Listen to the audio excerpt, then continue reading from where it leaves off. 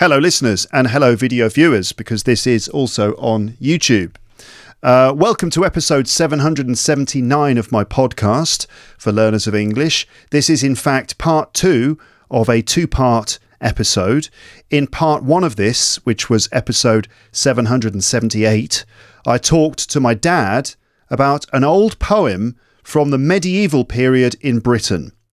The poem is basically a really mysterious and wonderfully descriptive adventure about a knight from King Arthur's table at Camelot. King Arthur was a mythical king of Britain who people told and wrote stories about many centuries ago. We're not sure if he really existed, if the stories about him are all fictional, or some combination of those two things. Anyway, the Arthurian legends, or stories of King Arthur and his knights from Camelot, are full of magic, chivalry and adventure. Chivalry, by the way, means the rules that all honourable knights had to follow, a kind of code of honour. Anyway, the poem I talked about with my dad in the last episode is about one of Arthur's knights who accepts a strange and dangerous challenge. The poem is called Sir Gawain and the Green Knight. If you listened to episode 778, which I think is the last episode I published, you heard my dad describing the story of the poem, the linguistic style, and how it fits into British history and the history of the English language. If you haven't heard the previous episode, then I suggest that you go ahead and do that. At the end of the episode, I read some verses from a modernised version of the poem by Simon Armitage. In this episode, I'd like to read some more verses from the poem, but this time I'd like to explain some of the vocabulary and other aspects of the language while I'm doing it. So here you will be able to hear part of a medieval poem written in Middle English, which has been updated into modern English with explanations and comments from me. Again, the poem is called Sir Gawain and the Green Knight. It was probably written in England in the 14th century, probably around the year 1370.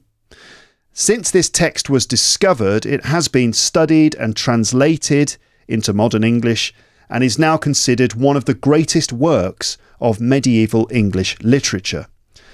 Modernised versions have been published, including one by J.R.R. Tolkien, the author of The Lord of the Rings, and another modernised version more recently by Simon Armitage, the poet laureate. The one I'm going to read from here is the modernised version by Simon Armitage, which is available as a book from W.W. Norton and Company, that's the publisher. You can get this book from any good bookshop. It's called Sir Gawain and the Green Knight, Simon Armitage. I do recommend it. It has a really interesting introduction and it presents both the modernised version and the original text in Middle English side by side.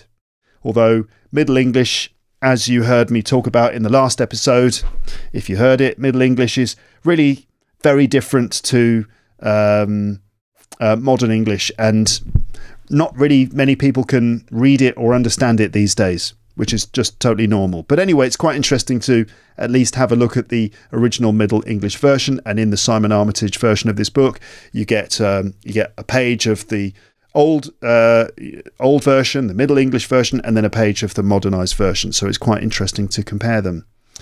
In terms of language, there are 3 main things to notice.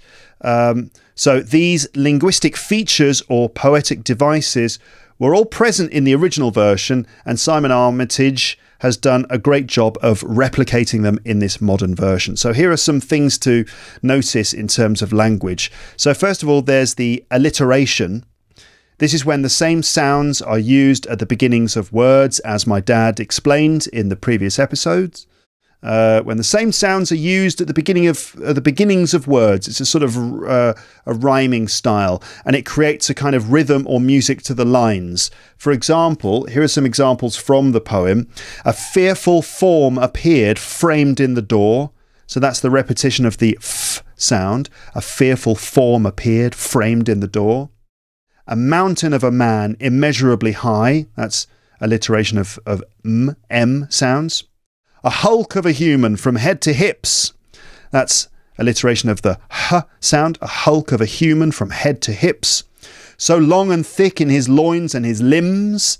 That's alliteration of L sounds, L sounds. So long and thick in his loins and his limbs. I should genuinely judge him to be a half-giant. Or half-giant. I should genuinely judge him to be a half-giant. So J sounds. Or a most massive man, the mightiest of mortals. So that's the alliteration of M sounds, M sounds. So the second thing to notice is the bob and wheel, which again my dad explained in the last episode. This is a poetic device which can be found in poems from this medieval period, from this era. Each stanza, that's each group of lines, ends with 2 syllables, that's the bob, and then 4 flowing lines which follow, that's the wheel. So here's an example of that. So listen a little while to my tale, if you will, and I'll tell it as it's told in the town where it trips from the tongue. And as it has been inked in stories bold and strong, through letters which, once linked, have lasted loud and long. So there's the bob, which is the 2 syllables of the tongue, the town where it trips from the tongue, and then the following 4 lines are known as the wheel. Okay. All right then. And thirdly, we have descriptive vocabulary. So the poem is full of vivid descriptions, and Simon Armitage has managed to modernise the vocabulary. So all the language used here is, well, let's say, I'm not say all, maybe most of the language used here is up to date and is still used by people today. Certainly compared to the Middle English version, which is in some regard unrecognisable if you're looking for normal English. The Middle English one is like really antiquated. This modernised version is for the most part full of the sort of English that we use today. Okay, but it does maintain that bob and wheel and that alliteration, which are so important. So let's get into the poem. I'll read each verse, and I'm just going to read a section, just a few parts of the poem itself is very long. It's, you know, it's a full book, a book's worth of writing. I'm just going to read a bit of it. So I'll read each verse one by one, and then I'll go back through and explain the language that I've read. Okay?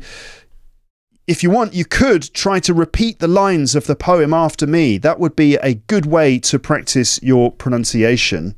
Okay? Just try and repeat what I'm saying. It would be a very good exercise.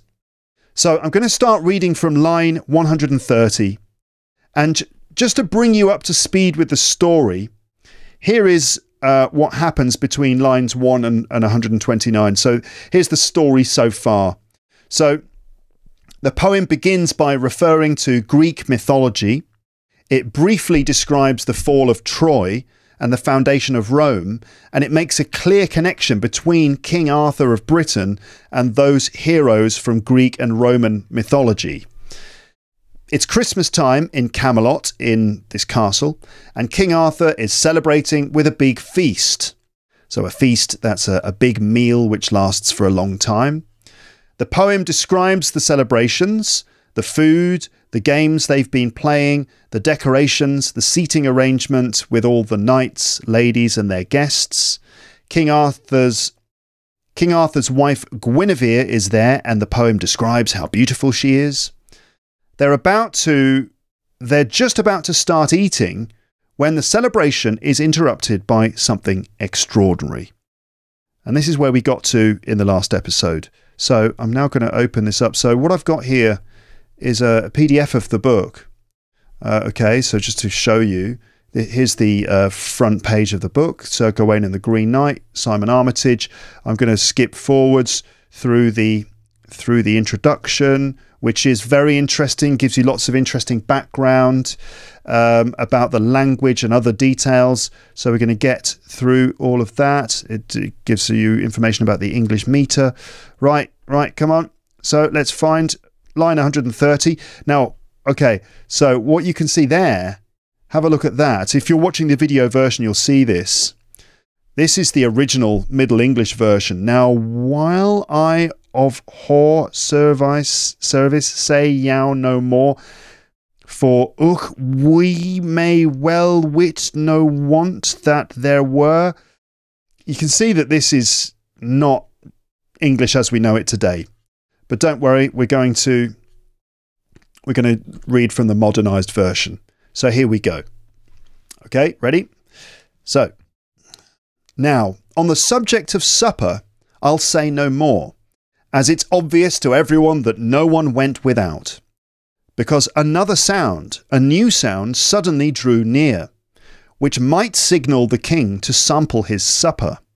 For barely had the horns finished blowing their breath, and with starters just spooned to the seated guests, a fearful form appeared framed in the door.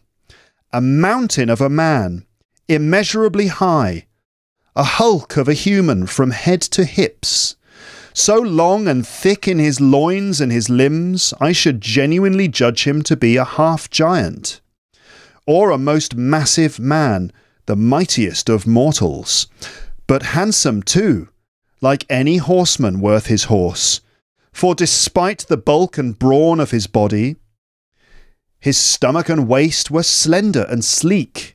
In fact, in all features he was finely formed, it seemed. Amazement seized their minds. No soul had ever seen a knight of such kind, entirely emerald green. Okay, so let's go back through that section again. I'll try and explain it. Okay, so as I said before, so King Arthur and his knights and all his guests and everyone and the Queen, Guinevere, and the rest of them have been celebrating Christmas. And this celebration was interrupted by the arrival of this strange visitor who is green from head to toe, completely dressed in green, and strong, powerful man. Okay, so I'll go through it line by line. Now, on the subject of supper, I'll say no more, which is basically, supper is just like another word for a late dinner, basically. Now, I guess Simon Armitage, when he translated this, he also had to try and find ways to keep the alliteration. So it's very clever what he's managed to do, which is to find words which start with the same letter. You know, he's been forced to include other words. So they're having a dinner. Essentially, a supper is another word for a dinner. Normally, it's a late dinner. Okay, that's sort of a slightly later dinner.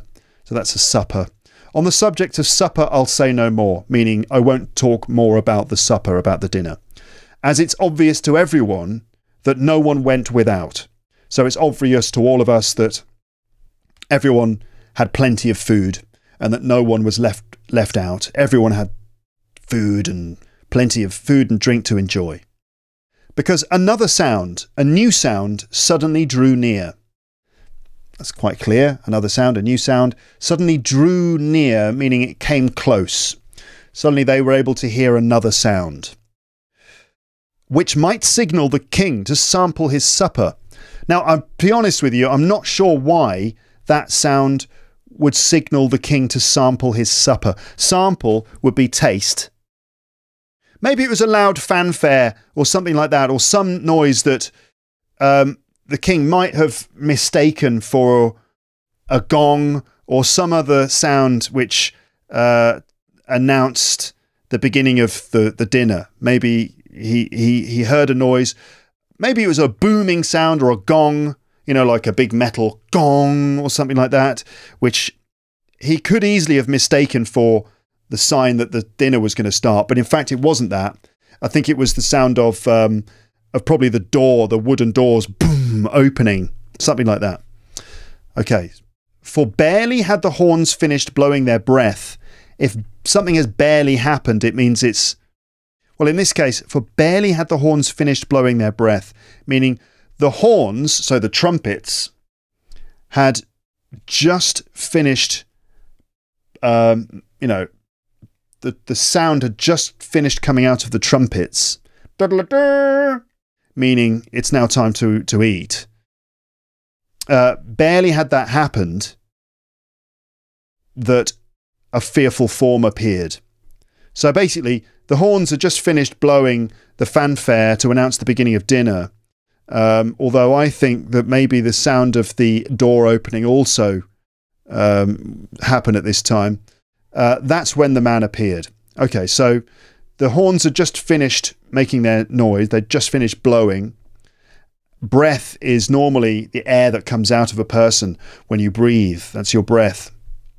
But in this case, the breath coming out of the horns. And with starters just spooned to the seated guests.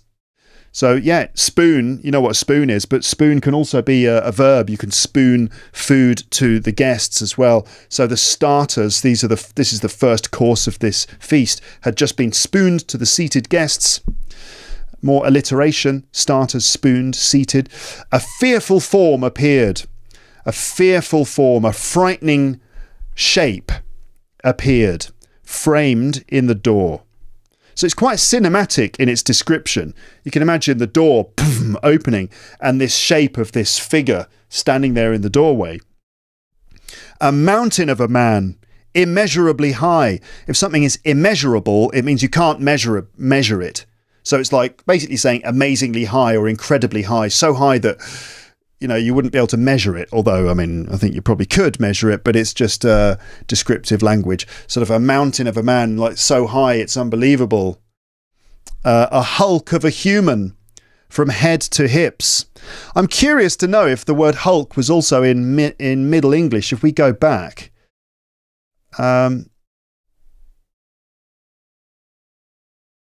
no, it's not. So Simon Armitage has gone with this, but Hulk obviously is not the Incredible Hulk. The word existed before the Incredible Hulk from the Marvel movies arrived. But a Hulk is like basically a very big, extremely large, probably very muscular form.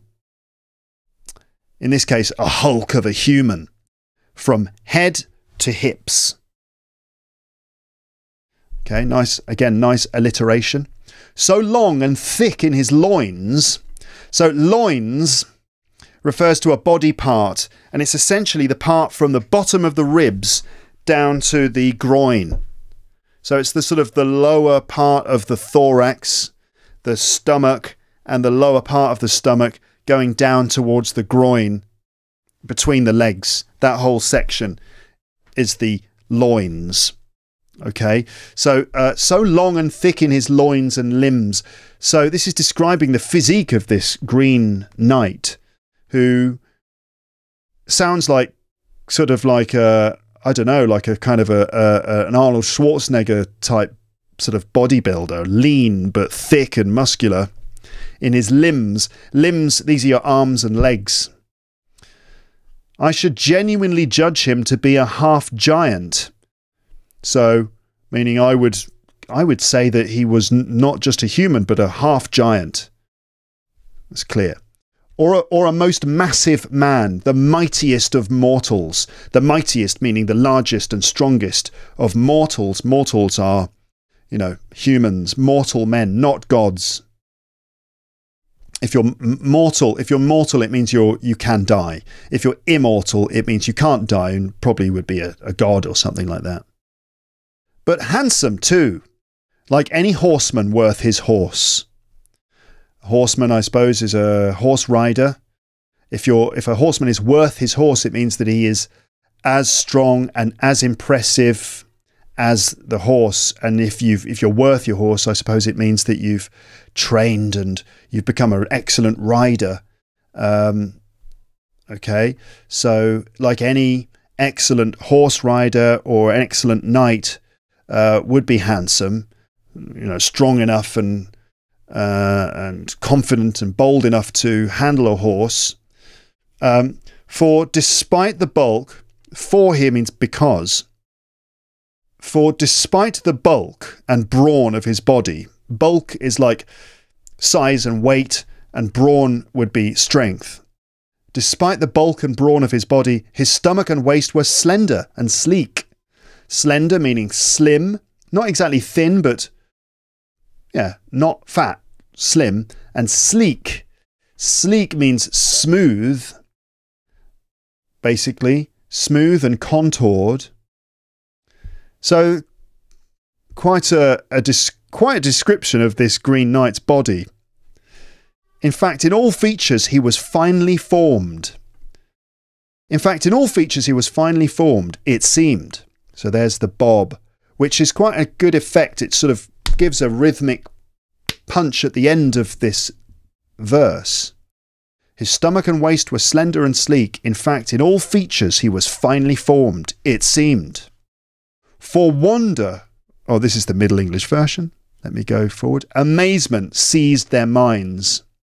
No soul had ever seen, meaning no one, no person, no one in the room, had ever seen a knight of such kind, entirely emerald green. So emerald is a jewel, right? A precious stone that's green. You know, we get rubies and sapphires and emeralds are green. Entirely emerald green. As I take a sip from my tea, which of course is green today, green tea, green t-shirt. Okay. Let's carry on. So, let's move on to the next verse, or next stanza, I guess you can call it. So, and his gear and garments were green as well, a tight-fitting tunic tailored to his torso, and a cloak to cover him, the cloth fully lined, with smoothly shorn fur clearly showing, and faced with an all-white ermine, as was the hood, worn shawled on his shoulders, shucked from his head. On his lower limbs his leggings were also green, wrapped closely round his calves, and his sparkling spurs were green gold, strapped with stripy silk, and were set on his stockings, for this stranger was shoeless. In all vestments he revealed himself veritably verdant. From his belt hooks and buckle to the baubles and gems, arrayed so richly around his costume, and adorning the saddle stitched onto silk. All the details of his dress are difficult to describe, embroidered as it was with butterflies and birds. Green beads emblazoned on a background of gold. All the horse's tack, harness strap, hind strap, the eye of the bit, each alloy and enamel, and the stirrups he stood in were similarly tinted, and the same with the cantle and the skirts of the saddle, all glimmering and glinting with the greenest jewels. And the horse, every hair was green, from hoof to mane. A steed of pure green stock, each snort and shudder strained. The hand-stitched bridle, but his rider had him reined. Okay, this is going to be really difficult for me to explain because there's some very, very difficult, very specific words here. So again, this whole section is just devoted to explaining in lots of detail what this Green Knight looked like and how he was dressed. So this line, and his gear and garments were green as well. So gear refers to equipment. Okay, so gear, it could refer to lots of different kinds of things. So, for example, we might use the word gear to talk about, recording equipment like microphones and headphones, this sort of thing. This is gear. But also gear could be clothing as well, right? So gear, to get some new gear means to get some new clothes. But in this case, in the case of this knight, it includes all of the different types of clothing and different accessories that he has, and the things that the horse is also wearing, including the saddle and the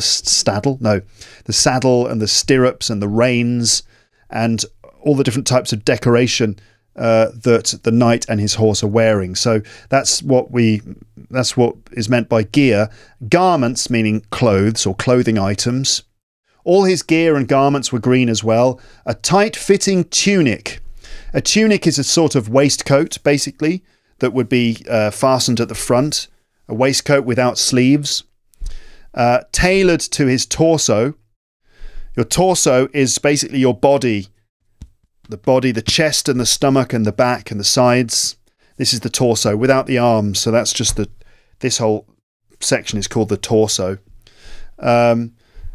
And tailored means that this tunic has been fitted so it fits this guy perfectly, right? This green guy. Tailored.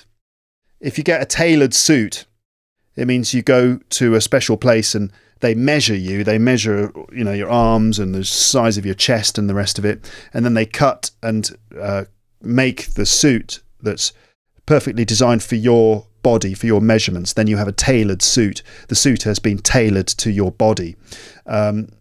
Yes, so a tight-fitting tunic tailored to his torso.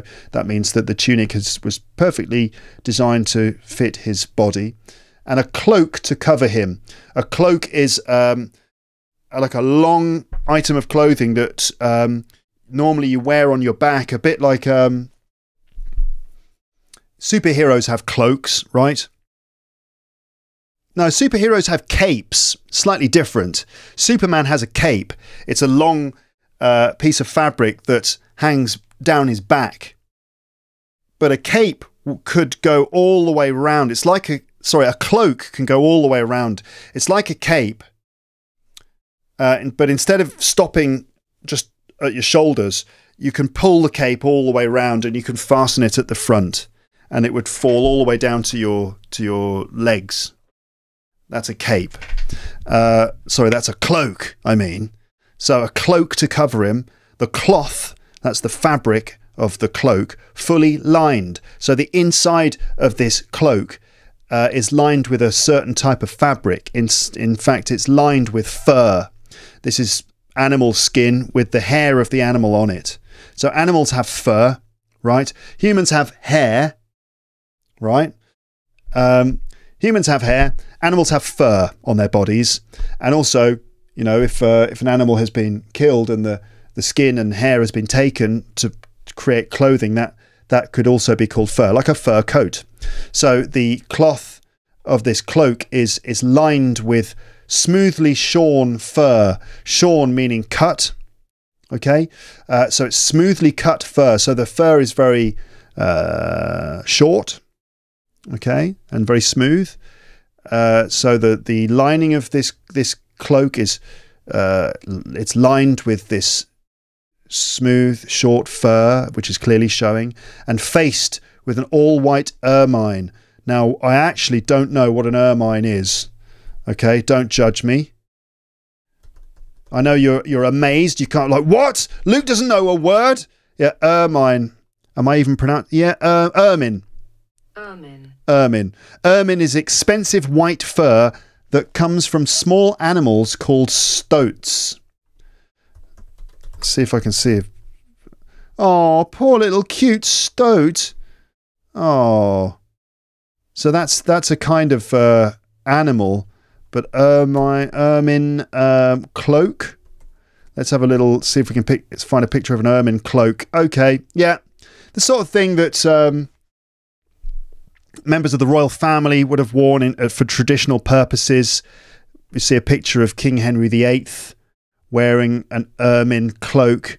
And in fact, there's a picture of Prince Charles, but this is from the TV show The Crown. And the actor playing Prince Charles here in this scene is wearing an ermine cloak. And then we've got a picture of Prince Charles himself, I think. Anyway, so and that's King George V in an ermine coat. So an ermine cloak. That's a cloak, folks. So anyway, going back to this. So right. So this is just describing the cloak and the hood of the cloak as well, covered in this white ermine fur. This cloak was worn shawled on his shoulders. Shawled basically means kind of like held back on his shoulders like that. Shucked from his head. This is the hood, right? The hood was lying flat on his shoulders and removed from his head. On his lower limbs, on his legs basically, his leggings were also green. Leggings are like tight trousers. Wrapped closely round his calves. Calves are the muscles on the back of the lower part of your legs. Okay? Calf muscles, C-A-L-F. And calves, C-A-L-V-E-S. These are the muscles on the back of the lower part of your legs. Video viewers! There you go, there are my calf muscles.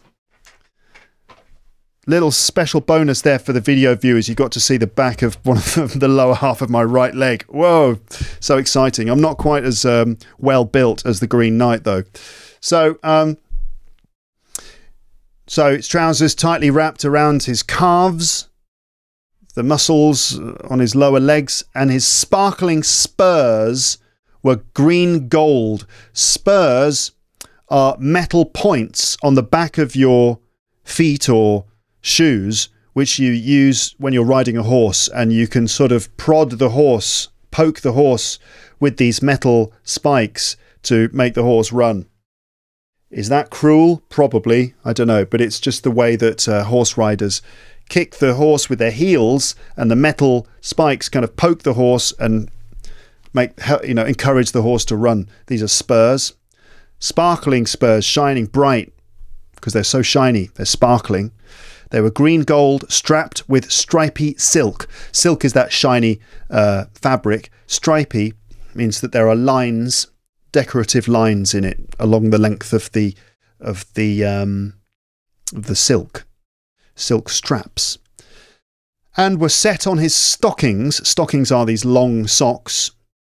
So the spurs were set on his stockings.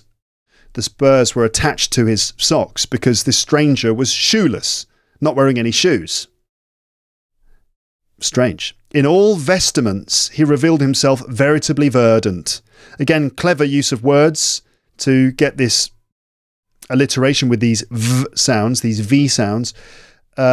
Vestments, meaning clothes, basically. He revealed himself veritably, like truly, verdant, meaning green.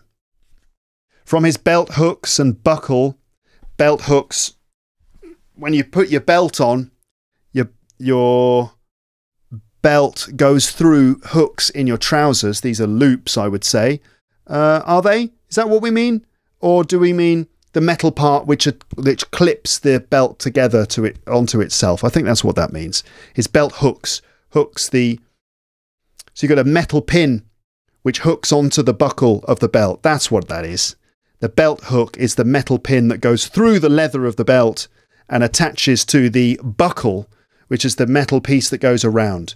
Right? That's how a belt works. So the belt hook clips onto the buckle of the belt, and the baubles and gems meaning stones, like emeralds and so on, decorative shiny stones, and baubles are decorative round things, round decorations. Christmas trees often are decorated with baubles, so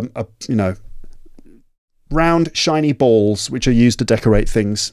So from his belt hooks and buckle to the baubles and gems arrayed so richly around his costume. So his clothing is decorated by these gems and baubles and so on. And they're green as well. And adorning the saddle, decorating the saddle. The saddle is the thing that's put onto the horse that the horse rider would sit on. It's like the seat which goes on the horse's back. So these adorning the saddle stitched onto silk. Okay, so there are baubles and gems on the guy's clothing and also on the saddle, stitched onto silk. So the saddle is covered in a kind of silk, which is very luxurious, shiny fabric. All the details of his dress are difficult to describe. All the details of his clothing are difficult to describe. Embroidered as it was with butterflies and birds. Embroidery is when you take needle and thread and you make patterns or pictures by sewing thread into fabric. Okay, to embroider like that. It's sewing thread with a needle into fabric and making a picture. So his clothes were embroidered with butterflies and green beads. Beads are normally little round things with holes in them which decorate necklaces. Green beads emblazoned on a background of gold. Emblazoned. Emblazoned. What a lovely word. Emblazoned. If something is emblazoned with a design, words or letters, they are clearly drawn, painted or sewn onto it. Okay, so for example, a Luke's English podcast t-shirt is emblazoned with the Luke's English Podcast logo. In this case, green beads are emblazoned on the background of gold. Maybe this embroidery also includes beads as well. And the beads are emblazoned on a background of gold. So basically, the Green Knight looks really impressive. All the horse's tack, so that's all of the equipment on the horse. The harness strap. So a strap is normally made of leather or maybe rope, which is used to attach the harness. A strap is like a belt. It's used to attach something to something else. So you have the... what's the most common thing you have straps on? On a bag, you have straps on a bag. I'll give you an example here of my bag. So audio listeners, I'm showing you my backpack. And the backpack has got two straps that go over the top, and they attach the top of the bag, and the straps come down and clip onto the front of the bag, and I can extend these straps or reduce the straps with a little buckle on each one, a bit like a belt. Okay, so all the horse's tack, all the horse's equipment, the harness strap, the thing used to connect the harness to the horse. The harness is essentially all the leather parts that go over the horse's head, including the reins, which are the leather straps that you hold onto when riding the horse. So the harness strap, the hind strap, that's the strap at the back, and the eye of the bit, that's the metal piece that goes into the horse's mouth, because that's all part of the tack. The bit, the metal bit that goes into the horse's mouth. Each alloy and enamel. Alloy means metal basically, and enamel, that's a sort of a kind of material, a sort of porcelain material. And the stirrups he stood in were similarly tinted. Stirrups, these are the things that the feet go in a horse. In a horse? You don't put your feet in a horse. The things your feet go in when riding a horse. These are little metal loops or little metal steps which are attached to the whole harness strap. The feet go into the stirrups, and that's where your feet sit when you are riding the horse. So the stirrups he stood in were similarly tinted, meaning similarly coloured. And the same with the cantle and the skirts of the saddle. Right, I'm not sure what the cantle is. Let's have a look at this. Obviously, I know what a candle is. Candles are made of wax, but this is a cantle. The cantle is the back part of a saddle that slopes upwards. Oh, okay. So when you're sitting on a saddle, there's the part of the saddle, the part of the seat that slopes up at the back. Okay, we can see a picture of a saddle here. The cantle is the part that slopes up, and you can sort of rest your lower back against it. Okay. The same with the cantle and the skirts of the saddle. The skirts are the sides, basically, the sides that come down. All glimmering. That's like shining, sort of, and glinting. So this is when light reflects off things. They glimmer and glint with the greenest jewels. And the horse, every hair was green from hoof to mane. So again, the horse, as well as the rider, is completely green. From hoof, a hoof is the word for a horse's foot. Okay, horses don't have feet, they have hooves. Hooves. And mane, the mane is the hair on the back of the horse's head and neck. A lot of horse vocabulary here, folks. A steed of pure green stock. Steed is another word for a horse. Of pure green stock. Stock means that the sort of family line of that horse. So if this horse comes from good stock, it means that it's the parents of that horse and the parents of its parents are all very purely bred. Like, for example, if you are trying to breed race horses for racing, then you need good stock. You need the horse to come from a family of other good horses. a steed of pure green stock, each snort and shudder strained. Snort is when the horse blows air out of its nose quickly, and shudder is, I guess, moments when the horse shakes for whatever reason, maybe because it's putting its feet down. Each snort and shudder strained the hand-stitched bridle. So, okay, I need to check what a bridle is now. I've had the word bridle on the podcast before in an episode last year with Fred Iango. But a bridle is a set of straps put around the horse's head and mouth so that the person riding or driving the horse can control it. That's the bridle around the head with the bit in there, the reins, the saddle, okay, the stirrups on the side. But the bridle is the straps that go around the head and the mouth. So the hand-stitched bridle. So every time the horse moved or did something, it strained the bridle. So clearly this is a very strong and powerful horse, but the rider had him reined. So the rider had the horse under control by holding onto the reins of the horse. So it's a very impressive vision of this Green Knight who's just appeared in the doorway on this incredible horse. This knight who's strong and powerful and muscular, but also somehow slender and handsome. On this incredible horse. So let me continue reading. The fellow in green was in fine fettle. The hair of his head was as green as his horse. Fine flowing locks which fanned across his back, plus a bushy green beard growing down to his breast. And his face hair, along with the hair of his head, was lopped in a line at elbow length. So half his arms were gowned in green growth, crimped at the collar like a king's cape.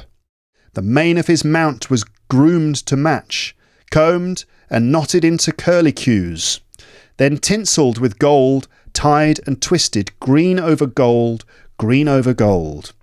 The fetlocks were finished in the same fashion, with bright green ribbon braided with beads, as was the tail to its tippity-tip, and a long tied thong lacing it tight was strung with gold bells which resounded and shone. No waking man had witnessed such a warrior, or weird war horse, otherworldly yet flesh and bone. A look of lightning flashed from somewhere in his soul. The force of that man's fist would be a thunderbolt. Wow. Okay, so again, describing the Green Knight in yet more detail, and the end of that quite impressive, showing that, wow, everyone suddenly realises that this Green Knight would be incredibly strong and powerful. Just in case you didn't get it already from the last verse. The fellow in green was in fine fettle. Fellow means man or person. The guy, the fellow, normally a man. The fellow in green was in fine fettle. If you're in fine fettle, it means you're in good health, in good shape. The hair of his head was as green as his horse. Okay. Fine flowing locks which fanned across his back. Fine. Good condition. He's probably using a very good shampoo. Maybe he's born with it, or maybe it's Maybelline. I think he's born with it in this case. Fine flowing locks. So the locks means his hair. Right? I don't really have any locks, long locks to speak of at the moment. But this Green Knight, his locks were fine and flowing. So sort of flowing out from his head. Fine flowing locks, which fanned across his back. So they were spread out across his back, a bit like a fan. You know those fans that you open when it's hot in the summer? You open it out and then cool yourself down. So spread out like that. Fine flowing locks which fanned across his back, plus a bushy green beard. So a bushy beard is a big thick beard on his face, on his chin. A bushy green beard growing down to his breast. So down to the sort of upper, down to the middle of his chest. A big green beard growing down to his chest, and his face hair, that's his beard and moustache, along with the hair of his head, was lopped in a line at elbow length. So I guess the beard goes all the way down to where his elbows are, all the way down to the middle of his chest, and so does the hair on his head, also goes down to elbow length, and then it's lopped, it's cut in a line. So the beard comes all the way down to the chest and is cut in a line, and the hair also comes down to the same spot on his back and is cut in a line there as well. Quite an impressive hairstyle and beard combination here. The envy of any hipster that you would see. So his face hair, along with the hair of his head, was lopped in a line at elbow length. So half his arms were gowned in green growth. So his arms were also covered like a gown, like a dress or something. His arms were also covered in this green growth. So what he must have looked like, sort of like a forest, a mountain of a man. Crimped at the collar like a king's cape. Crimped. Crimped? Isn't crimped, does that mean folded or turned in some way? Here's another one I've got to check. Crimped. Folded into ridges, or having tight curls or waves. How pretty. So the hair at the collar here was kind of crimped, meaning it curled or folded. Very attractive haircut. I wonder how long he spent getting his hair done before he turned up at Camelot on that day. It's like, you know, you can imagine the Green Knight going to his hairdresser, and the hairdresser was like, same thing again. Is it like, you know, mountain style? Is that what you want? Yeah, but you know, I'm going to Camelot, so I really want to make a good impression. So can you give me a little crimp just at the back there at the collar, and make sure it's lopped in a line here at elbow length? That's probably what he said when he went to the hairdresser. Anyway, half his arms were gowned in green growth, crimped at the collar like a king's cape. A cape, we know, is what superheroes wear, a cape. The mane of his mount, again the hair on the back of the horse's head and neck, was groomed to match. Groomed meaning combed and fashioned and tied in a certain way. Yeah, combed. So comb, that's, you know, when you straighten your hair with a comb. The B is silent, so it's comb, not comb, and combed, not combed. Combed and knotted, so that knotted when little knots are tied into, I guess, the hair on the back of the horse's head. The mane has been knotted into curlicues. Curlicues, I suppose these are little, lovely, attractive little loops or bows or something like that, I suppose. What are curlicues? Curlicues are decorative twists and curls. Okay, little twists and curls. How pretty. So the mane of the horse is groomed and combed and knotted into little loops and curls, then tinselled with gold, tied and twisted. Tinsel is that shiny decorative stuff that you would put on a Christmas tree. So the hair on the mane of the horse has had gold thread put into it as well, and then twisted and tied, green over gold, green over gold. So I guess the gold tinsel has been added into the hair, the green hair. The fetlocks were finished in the same fashion. Fetlocks, probably the hair on the back end of the horse, I'm guessing. The tail. The horse's fetlock is the back part of its leg just above the hoof. Okay, so the very lower part of the leg on the back, above the hoof, I guess there's hair there that you can fashion in some way as well. So the fetlocks were finished in the same fashion, with bright green ribbon braided with beads. As was the tail, to its tippity tip. So the tail was also fashioned in this way all the way down to the very end, or to the tippity tip. and a long tied thong lacing it tight. A thong would be a long tied thong lacing it tight. I suppose this is a thin piece of fabric wrapped around the tail at the end. Normally a thong, there's two meanings of thong really commonly used. One is thongs that you wear on your feet. These are flip-flops, those sandals where there's a bit that goes between your thumb and your first toe, right? They stick on like that. It goes through that. You know, like those Brazilian flip-flops have, I can never remember how to say the Havaianas. You know, those flip-flops, they have a thong in the front between the toe and the first, between the toe and the big toe.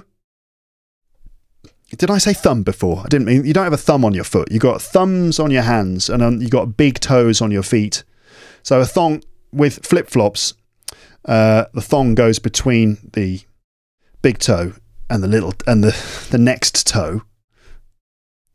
Another type of thong is the thong that some people wear when they go to the beach, around their groin, right?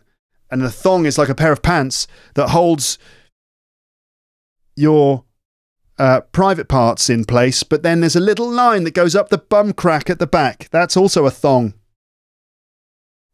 revealing the bum cheeks in all their glory. I don't think the Green Knight was wearing one of these, but you never know. Underneath those leggings, maybe he had some sort of green thong on. I don't think the poem goes into that much detail. So anyway, so basically the horse is covered in green and gold and it's looks beautiful with a thong lacing up the tail in some way. It was strung with gold bells which resounded and shone. So the tail it's strung, meaning these gold bells are attached with string, and the bells resounded, meaning they went ding ding ding, and they shone, meaning they had a shine to them. Okay, no waking man had witnessed such a warrior. No waking man, no man alive had seen such a warrior. Or weird warhorse. Otherworldly. Nice word. If something's otherworldly, it's strange and weird, like it comes from a different world. Whoa, weird, otherworldly. So this strange warrior or warhorse, otherworldly, yet flesh, meaning yet real, made, living creatures, made of flesh and bone. So flesh and bone, that is a combination of words that often goes together. Flesh and bone meaning real matter, organic matter. So no waking man had witnessed such a warrior or weird warhorse, otherworldly, yet flesh and bone. A look of lightning flashed from somewhere in his soul. Wow, a look of lightning on his face. Lightning is the electricity that comes down from the sky. Lightning flashed from somewhere in his soul. The force of that man's fist would be a thunderbolt. Again, a thunderbolt is lightning that comes down from the sky. Like, poof, very powerful.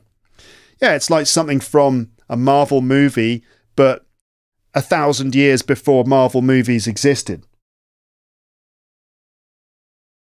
Or like something from Street Fighter 2 or some kind of Japanese anime.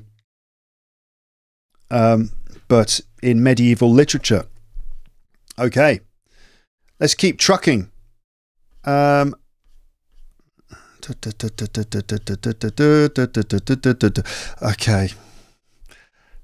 I'm trying to decide here how much more I should read to you, because I do want to. I mean, you can see the level of detail.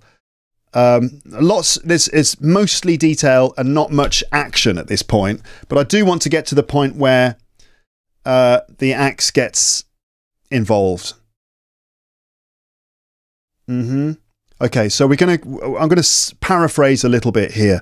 So basically, the Green Knight is also carrying a big axe, which is incredibly powerful. It's forged of green steel. It's a skull-busting blade. So the blade of the axe is so powerful, it could break your skull. It could shear a man's scalp and shave him. So the axe was incredibly powerful, but also very, very sharp. it was sharp enough to shave a person. Okay, so let's carry on from line number 220. And he kicks on, canters through the crowded hall, towards the top table, not the least bit timid, cocksure of himself, sitting high in the saddle. "And who," he bellows, without breaking breath, "is governor of this gaggle? I'll be glad to know. It's with him and him alone that I'll have my say." The green man steered his gaze deep into every eye, explored each person's face to probe for a reply.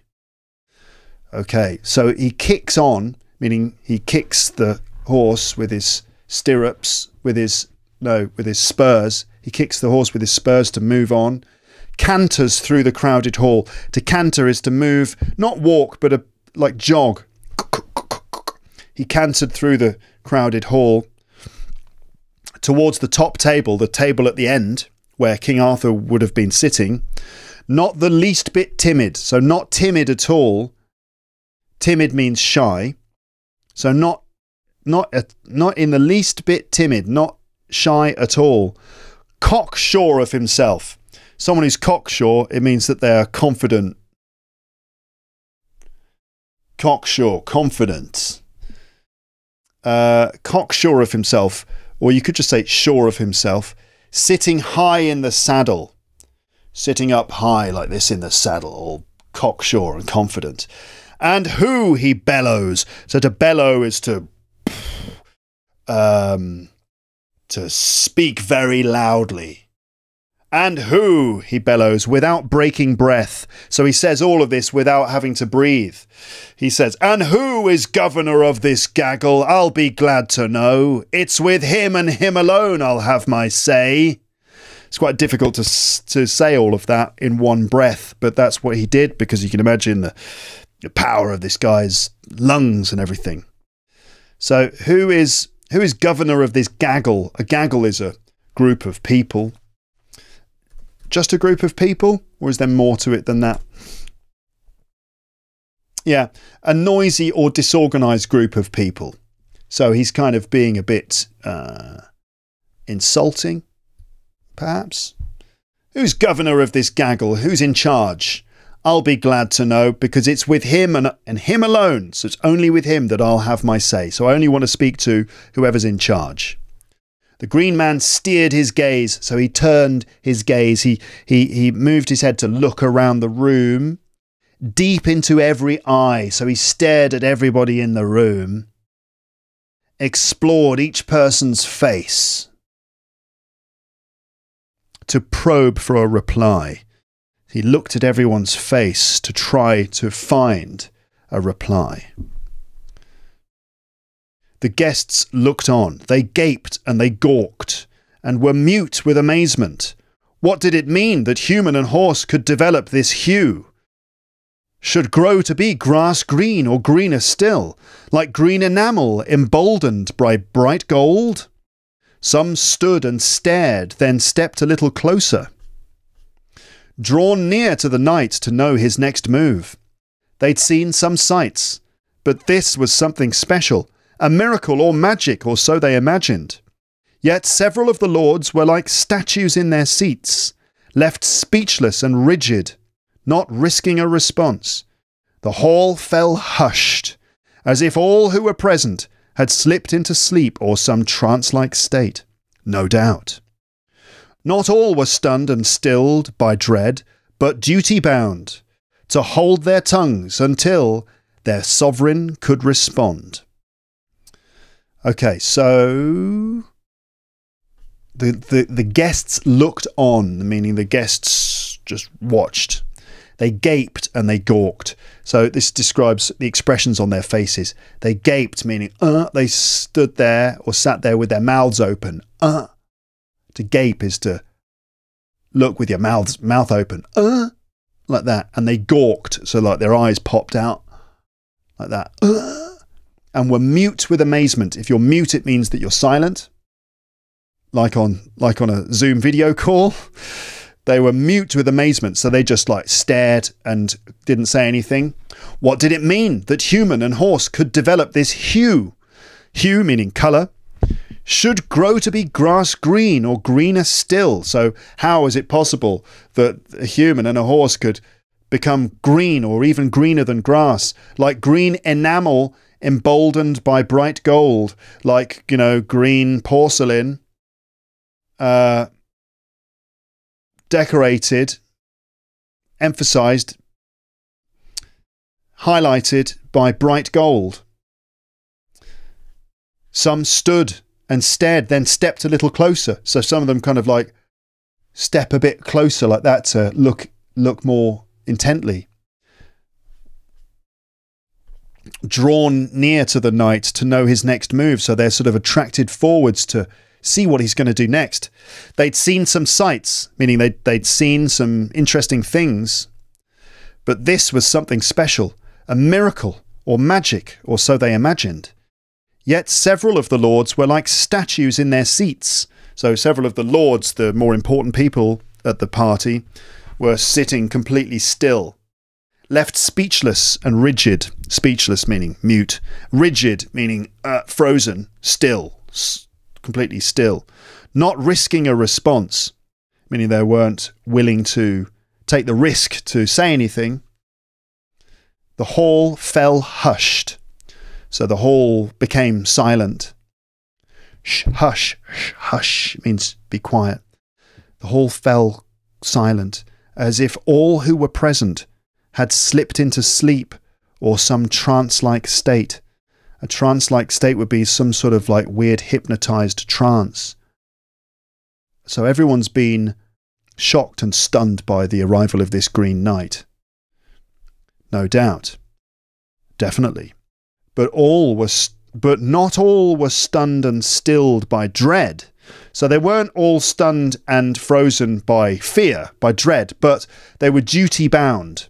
They were obliged by duty to hold their tongues, to stay silent until their sovereign could respond. So that just means that the chivalric duty, or the maybe not chivalric duty, just the rules of the court dictated that they had to stay silent because they had to wait for King Arthur to respond. And it would have been very inappropriate for them to say anything before the king. So they had to stay silent for that reason. So they weren't necessarily afraid. They were just staying silent, waiting for the king. So basically the king, I'm going to paraphrase a bit more. The king then acknowledges the arrival of the Green Knight, and King Arthur keeps his cool, and he welcomes the Green Knight, introduces himself as Arthur, the head of the house, and he invites the Green Knight to come out of the saddle and stay and tell everyone of the business which brings him to Camelot. No, he doesn't. He says, come off your horse, stay a while. We'll talk about business later. Just come and join us for a bit. So he's sort of being cool and generous. But the knight is very serious, and he says, no, it's not in my nature to wait or sit around this evening because because your acclaim is so loudly chorused, meaning because everyone speaks so highly of you, and your castle and brotherhood are called the best, the strongest men to ever mount the saddle, so the strongest men ever to ride their horses around, the worthiest knights ever known to the world, both in competition and in true combat, and since courtesy, so it is said, is championed here.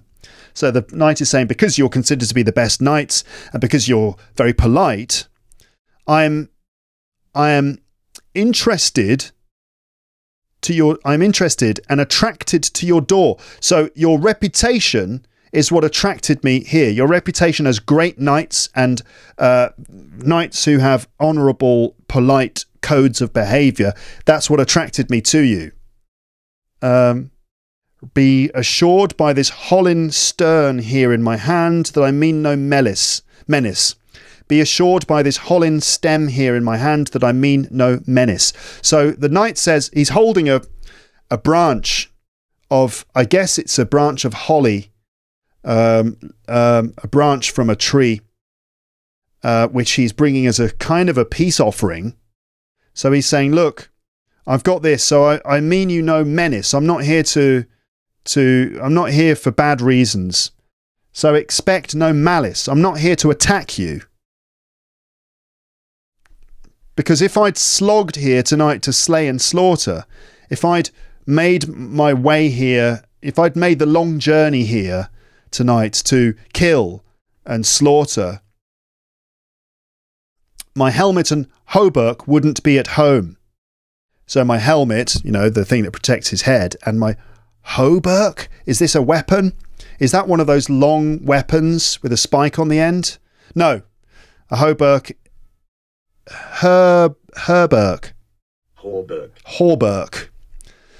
Okay, so if I'd slogged here tonight to slay and slaughter, my helmet and hauberk wouldn't be at home. So basically, if I'd come here to attack you, I would be wearing my helmet and my hauberk. Hauberk is a chain mail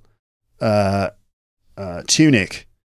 A kind of armour that people used to wear to protect their bodies against swords and so on. If I'd come here tonight to kill you, then I would have been wearing my armour. And my sword and spear would be here at my side. I'd be carrying my sword and my spear. A spear is a long wooden weapon with a metal spike at the end that you would use to stab or throw. And more weapons of war, as I'm sure you're aware. I'm clothed for peace, not knitted out for conflict. So the Green Knight is saying, look, I haven't come here for a fight. I've come here... Look, if I was looking for a fight, I'd be all dressed up for it, but I'm not. And if you're half as honourable as I've heard folk say, you'll gracefully grant me this game, which I ask for by right. So he's come for a game. He's come to challenge them to some kind of game. Then Arthur answered, Knight most courteous, you claim a fair unarmoured fight. We'll see you have the same. So Arthur assumes that the guy is coming to challenge someone to a one-to-one fight.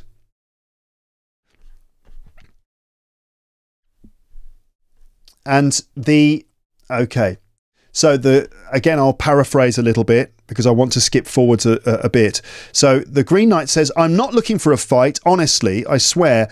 Besides, a lot of the people here are a bit too young for that. And if I had come here to fight, then some of these kids would not last a minute against me. But it's Christmas time, right? So at Christmas, I'm going to give you a challenge, a kind of a game. And we'll see who is brave enough to do this. He said, I lay down a challenge. If a person here present within these premises is big or bold or red-blooded enough to strike me one stroke and be struck in return, I shall give him as a gift this gigantic cleaver, and the axe shall be his to handle how he likes. I'll kneel, bare my neck, and take the first knock. So who has the gall, the gumption, the guts? Who'll spring from his seat and snatch this weapon? I offer the axe. Who'll have it as his own? I'll afford one free hit from which I won't flinch, and promise that 12 months will pass in peace, then claim the duty I deserve in 1 year and 1 day. Does no one have the nerve to wager in this way? Okay, so let's go back through that. So basically the challenge, he's saying, who is big, confident, red-blooded enough to strike me once and be struck in return? So this is where he gives the rules of the game. So he's saying basically you can take my axe and you can strike me one time, and then I will have the right to strike you in return. And if you can do that, I'll give you this axe as a gift. And he said, I'll even kneel down and I'll bare my neck. I'll part my hair and show you my neck, and I'll take the first hit. So who has the gall? Who's got the guts? The gumption? You know, who's got the strength of character? Who will spring from his seat Who will jump up from his seat and snatch this weapon and take it? I offer the axe. Who will have it as his own? So who's going to claim to take this axe and keep it? I'll afford one free hit from which I won't flinch. So he's saying, I'll give you one free hit. I won't flinch. Flinch is when you sort of move in order to avoid a hit. Sort of thing that kids do at school. Like they go to hit you. And then when you flinch, they go, ah, made you flinch. So flinch would be move to avoid being hit. And the Green Knight is saying, I will let you hit. I'll give you one free hit on me and I won't even try to avoid it. And then I promise that 12 months will pass in peace. And then I will claim the duty I deserve in 1 year and 1 day. So he's saying that in a year and a day, I will come back to claim my half of the bargain. Okay. So to paraphrase the next bit, basically the knights were all pretty confused and still didn't really know what to think, and no one came forward, and the Green Knight started scoffing like, huh. He scoffed like that, sort of, huh. So this is the house of Arthur, is it? The famous house of King Arthur. This is Camelot, is it? You're so famous for your fearlessness and your bravery, but this is just bragging, isn't it? It's just big talk. The reputation of the Round Table has been completely destroyed by my challenge. Okay? And then he laughed at them all. He laughed really strongly at them. But Arthur stepped up and said to him this, your request, he countered, is quite insane, and folly finds the man who flirts with the fool. No warrior worth his salt would be worried by your words, so in heaven's good name, hand over the axe, and I'll happily fulfill the favour you ask. He strides to him swiftly and seizes his arm. The man-mountain dismounts in one mighty leap. Then Arthur grips the axe, grabs it by its haft, and takes it above him, intending to attack. Yet the stranger before him stands up straight, highest in the house by at least a head. Quite simply, he stands there, stroking his beard, fiddling with his coat, his face without fear. About to be bludgeoned, but no more bothered than a guest at the table being given a goblet of wine. By Guinevere, Gawain now to his king inclines, and says, I stake my claim, this moment must be mine. So Arthur steps forward and say, don't be ridiculous. Your request, he countered, is quite insane, and folly finds the man who flirts with the fool. So folly is stupidness. Folly finds the man who flirts with the fool. So anyone who plays a game with a fool, with a stupid idiot like you, would also be doing something stupid. So this is ridiculous, and my men are far more wise and clever and sensible than to play some silly game like this. No warrior worth his salt. No warrior who is worth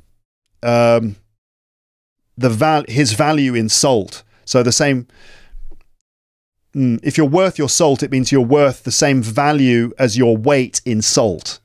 So if I'm 80 kilograms, let's say, is my value the same as 80 kilograms of salt? Am I worth something, basically? So no warrior worth his salt, no warrior who's worth something would be worried by your words. No decent warrior would be concerned by this. This is a silly game. Now just give us the axe. Give me the axe and I will do the favour that you ask. Meaning, come on, I'll get rid of you. Okay, he strides to him swiftly and seizes his arm. So Arthur, who's a bit hot-headed, steps over and grabs the guy's arm. And the man-mountain dismounts from his horse in one mighty leap. So he just, boom, leaps off the horse, lands on the ground. But Arthur grips the axe. He takes the axe and grabs it by its haft. I suppose this is the handle of the axe, and takes it above him, intending to attack. So he grabs the axe, lifts it above him, but the stranger just stands up straight. And he is highest in the house by at least a head, so he's taller than everyone else in the room by at least a head. And quite simply, he stands there stroking his beard. So he just stands stroking his beard, fiddling with his coat, his face without fear, so he's not bothered at all. While Arthur's got the axe over his head, he's about to be bludgeoned, meaning he's about to be hit with this axe, but no more bothered than a guest at the table being given a goblet of wine. So he's not bothered, no more than he would be if someone was about to hand him a glass of wine. Oh, thanks. Instead, Arthur's about to hit him with an axe, and the guy's just like, nah, not bothered. And at this point, Gawain, who is Arthur's nephew, sitting next to Guinevere, the queen, the beautiful queen, Gawain now moves towards King Arthur, and he says, okay, I stake my claim, so I claim this challenge. This moment must be mine. So at this point, Gawain steps in and says, right, this is my moment. I'll do this. Okay, let's see what Gawain said. We're getting near the end of this passage. Okay, everybody? I don't know how long I've been talking, but let's keep going. Let's crack on. So, should you call me, courteous lord, said Gawain to his king, to rise from my seat and stand at your side, politely take leave of my place at the table, and quit without causing offence to my queen, then I shall come to your council before this great court, for I find it unfitting, as my fellow knights would, when a deed of such daring is dangled before us, that you take on this trial, tempted as you are.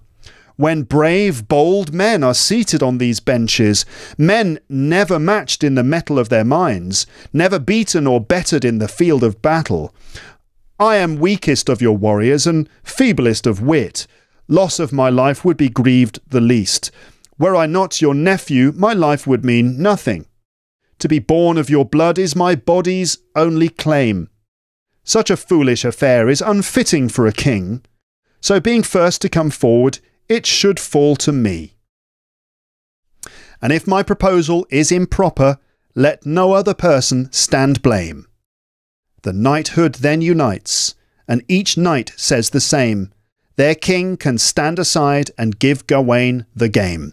So basically, Sir Gawain steps up and says, look, it's not appropriate for you, the king, to do this.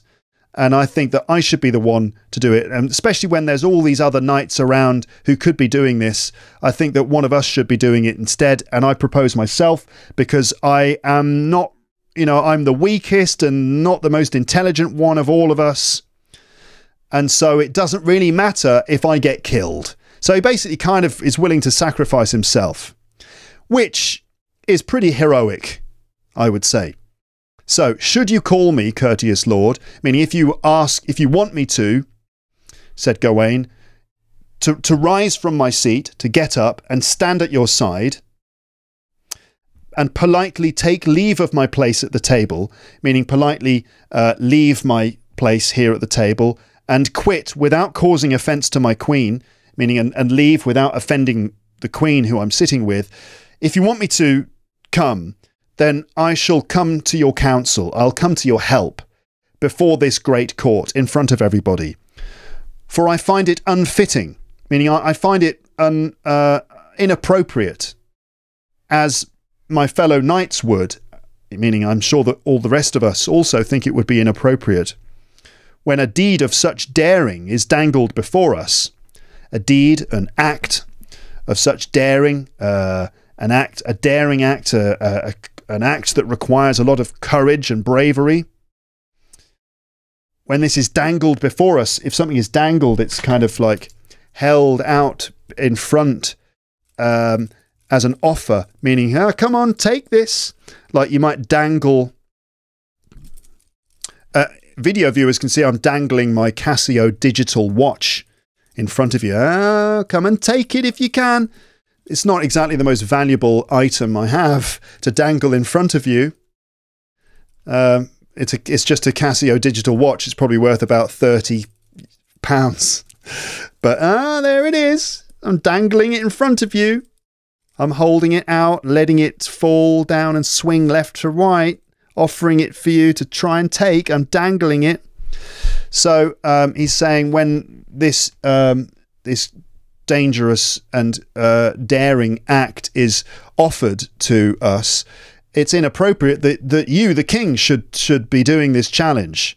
Even though you want to do it, even though you are tempted, it's inappropriate for you to be doing this when you're surrounded by all these other brave men who've never been matched in the mettle of their minds, meaning in the mettle of their minds, in the sort of quality or ability of their minds, or the strength of their minds. Mettle, mettle, mental ability in difficult circumstances, a test of your mental strength, a test of your mettle. Okay, so when you're surrounded by these strong-minded, brave, bold men who've never been beaten or bettered, when no one has been better than them in the field of battle. And so he says, I propose myself. I'm the weakest of your warriors. I'm the feeblest, that's weakest, of wit. Wit means your mental ability. I'm the weakest and least intelligent, and loss of my life, meaning if I died, the loss of my life would be grieved the least, meaning people would miss me less than some of the other people here. He seems to have a fairly low opinion of himself, or maybe he's just modest. But surely these are some of the traits of a hero, I would say. He's saying, were I not your nephew, my life would mean nothing. Meaning, if I weren't your nephew, my life would mean nothing. So the only value I have is the fact I'm the nephew of the king. So maybe Gawain here is feeling like, he needs to prove himself. Maybe he's feeling a bit sort of, under... What's the word for it? Maybe he feels like he needs to improve... Maybe he feels he needs to prove himself because he just thinks all I am is the nephew of the king. And so I need to try and prove that I am actually capable of something. To be born of your blood is my body's only claim. So the only thing I can claim, the only achievement I've ever made is the fact that I was born of your blood, meaning that I am related to you. Such a foolish affair is unfitting for a king. Such a sort of ridiculous game is not appropriate for a king. So being first to come forward, it should fall to me. So basically, I think I should do this. And if my proposal is improper, let no other person stand blame. Meaning if I'm speaking out of line, if I'm being rude here, if I've offended you, King Arthur, then it's in my fault entirely, and I would take all the blame.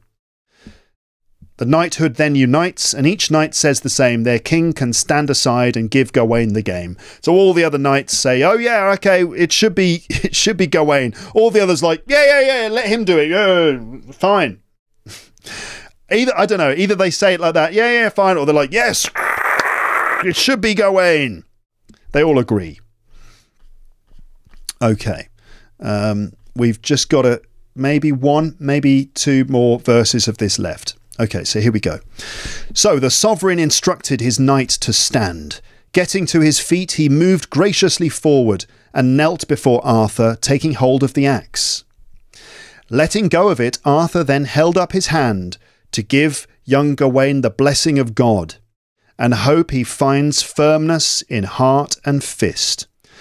Take care, young cousin, to catch him cleanly. Use full-blooded force, then you needn't fear the blow which he threatens to trade in return. Gawain with the weapon walked towards the warrior, and they stood face to face, not one man afraid. Then the Green Knight spoke, growled at Gawain. Before we compete, repeat what we've promised. And start by saying your name to me, sir. And tell me the truth so I can take it on trust. In good faith, it's Gawain, said the God-fearing knight. I heave this axe, and whatever happens after, in 12 months' time I'll be struck in return, with any weapon you wish, and by you and you alone. The other answers, says, Well, by my living bones, I welcome you, Gawain, to bring the blade head home. Okay, so the sovereign, the king, instructed his knight to stand. So King Arthur said, okay, stand up. Getting to his feet, he moved graciously forward. So standing up, he moved forward graciously. Yeah. Graciously means in a well-mannered way. If you're gracious, it means you are pleasant and polite and well-mannered. He moved graciously forward, sort of modestly as well, I would say. And knelt before Arthur, taking hold of the axe. So he went down on his knee and took the axe. Letting go of it, Arthur then held up his hand to give young Gawain the blessing of God. Okay? So Arthur let Gawain take the axe, and then he raised his hand to give Gawain a blessing from God. And hope he finds firmness in heart and fist. Firmness, strength, solidness, solidity in heart, so that he would be able to do it, and fist, so that he'd be able to hold the axe strongly. Take care, young cousin, to catch him cleanly, meaning make sure you hit him with a good strike. Use full-blooded force, meaning use all your strength. Then you needn't fear the blow which he threatens to trade in return. So if you use good strength and you hit him properly, then you don't need to worry about the fact he's going to try and hit you in return. Because if you hit him strongly, you'll kill him with one blow, and then you don't need to worry about this anymore. Gawain, with the weapon, walked towards the warrior. Fine. And they stood face to face, not one man afraid. Then the Green Knight spoke, growled at Gawain. So growl is something that animals do. That's the growl. So I guess when the knight spoke, he spoke like this. Before we compete, repeat what we've promised. And start by saying your name to me, sir.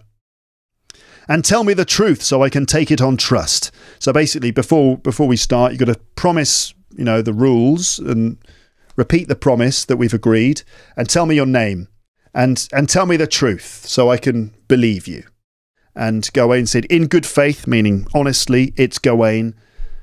And the God-fearing knight, that's Gawain. In good faith, it's Gawain, said the God-fearing knight. I heave this axe, meaning I lift this axe. I, strike with this axe. And whatever happens after, in 12 months' time, I'll be struck in return. So 12 months later, you can strike me, you can hit me with it, with any weapon you wish, any weapon you want, and by you and you alone. So he kind of, shows that he's understood the terms of the agreement, this covenant, the rules of the game.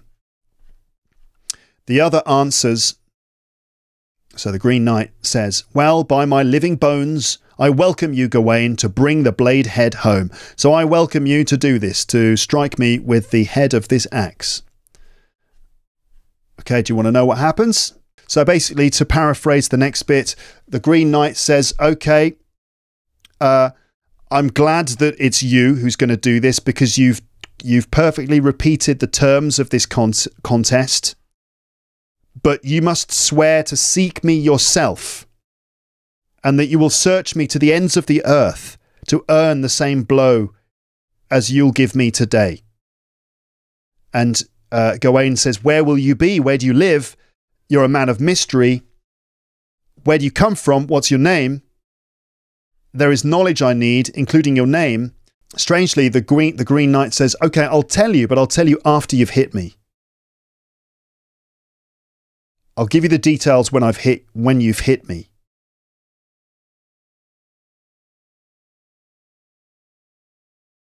And then the Green Knight says, but you're wasting time. Now take that axe and show me your striking style. Okay, so let's continue. In the standing position, he prepared to be struck, bent forward, revealing a flash of green flesh, as he heaped his hair to the crown of his head, the nape of his neck now naked and ready.